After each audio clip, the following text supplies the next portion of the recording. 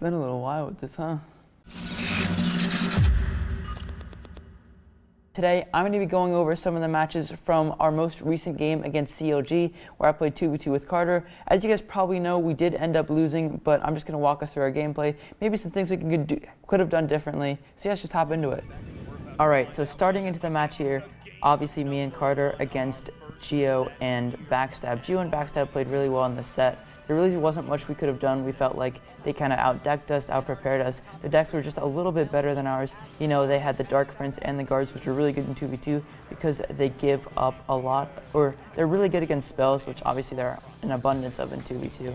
So starting off the match here, kind of just plain and simple, you know, not really much going on. Neither side really wants to go too aggressive as to give a big counter push. Me and Carter kind of start off the match, you know, on the aggressive side, obviously Giant Skeleton getting close to the tower there, but the Guards will end up stopping that. I feel like if we had gotten that Giant Skeleton in the tower, we would have been able to win the game, basically then and there, just being able to spell them out and get some chip damage with our RG. But with the NATO ban, they're able to do some weird minor placements and, you know, kind of snowball a big push against us. Not the snowball card, but just, you know, build up a big push, as they're doing right here with the Giant Skeleton and the Royal Giant. You know, they're playing really well so far. A lot of great synergy. They do actually take out our miner there, which was a bit of a mistake from my end, you know, kind of building into that counter push from their end. So, yeah. Obviously, this is kind of a stalemate here. No side's really going to get that much damage. They already have 500 damage on a tower because of the, I believe, miner and poison on their end. So, yeah, we do a pretty good job of shutting down this push. However, it looks like they are actually up a good bit of elixir. Geo having 10 elixir there with placing the Ewas down on that Inferno Dragon. Now, this does allow us to get our flying machine down, get a bit of a counter push. However, they do defend this well with a, I believe, Mega Minion of their own. Yeah, you know, that's a 4-for-3 trade for them. And they do actually turn it into a fairly good push where I have to end up fireballing. You know, pretty decent fireball on our end, kept our Mega Minion's health at pretty prime condition. However, we do get shut down on this counter push pretty quickly. Even though we do get good poison there, they're playing really well, spacing out their troops for the most part, and kind of just, you know, coordinating those push with themselves, getting those Giant Skeletons in front of those Royal Giants, which gives a lot of support. You know, it takes out the support troops, and it also tanks a lot of damage for the Royal Giant, which is obviously very strong in this 2v2 meta right now. They're playing, as I said, fairly well. Not really too much going on right now. Looks like they're just trying to start a huge push, which they did pretty well. Miner there was a little bit weird. Give us some fireball value with that Mega Minion and Flying Machine and Ewas actually. Although we do have to play on Mega Minion just to make sure that Ewas gets no damage on the tower. As right now, we do have a bit of a damage advantage. However, they're really good with defending. They caught basically every one of our miners. The Tesla is perfectly placed for the Royal Giant, and they've got the double Ewas. You know, Giant Skeleton does do a fairly good job of taking care of this counter push here. However, it just does allow their Giant Skeleton to get in front of their Royal Giant for another counter push on their end, which ends up being our demise. I believe it's this push right here where they go with the Giant Skeleton and the Royal Giant right at the bridge, and they poison the Tombstone and get 2 of the bats actually, which gets a lot of value for them.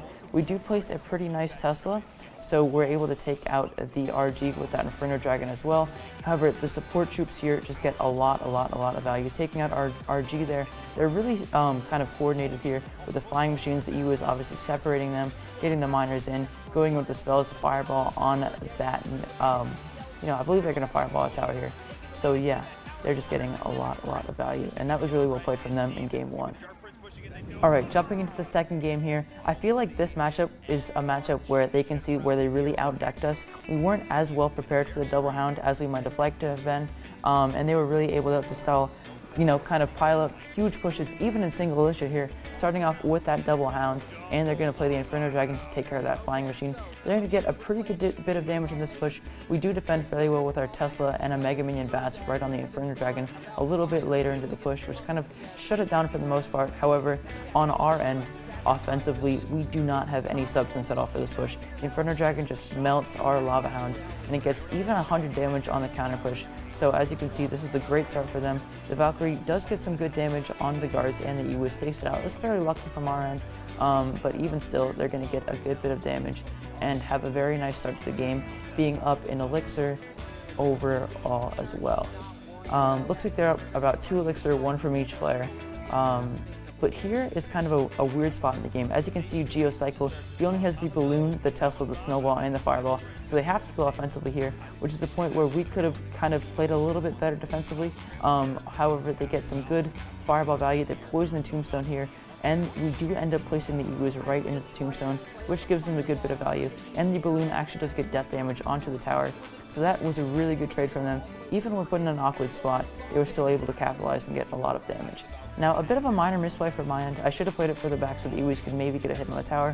And with the NATO ban that was in this match, the miner would never be NATO'd to the King Tower. So it was a fairly risk-free play there from my end, where I made a little bit of a mistake, but that is all right. Now, going into double elixir here, we've got 10 more seconds. They're just starting to build up a pretty minor push, you know, just apply some pressure, just like we're doing. They're going with the Inferno Dragon Mega Minion at the bridge. We're going to go with the Inferno Dragon as well, with some Mega Minion on their Mega Minion just to take that out pretty quickly. However, their defense seems to be a lot more valuable, even though we do get a nice lightning onto the tower, the Inferno Dragon, and the Tesla. Their Ewoos just completely shuts out our Inferno Dragon. And here is somewhere where I completely overcommitted. I played the Snowball, as you guys saw, when the Fireball was also coming down. And even that 2 elixir just allows them to get a huge counter push here, going in with the Double Hound at the bridge, the Mega Minion, the Inferno Dragon, and the Balloon. And they're going to actually end up playing a Rage Spell on this, which is going to completely tear apart our tower. With lightning in our hand, we do stop the balloon from getting a hit on the tower. However, you know, it's not as good as taking care of those other support troops. So they are able to just completely steamroll us there, even though they played a lot of the troops at the bridge. You know, a last-ditch effort from us right here with the Inferno Dragon, or no, with the Lava Hound and the balloon at the bridge, but it doesn't end up working out in their favor. So they do take that series up 2-0, and they end up actually winning the match 2-0 as well. So very well played for them. We're looking forward to our next match against Complexity on Thursday, so make sure to check that out.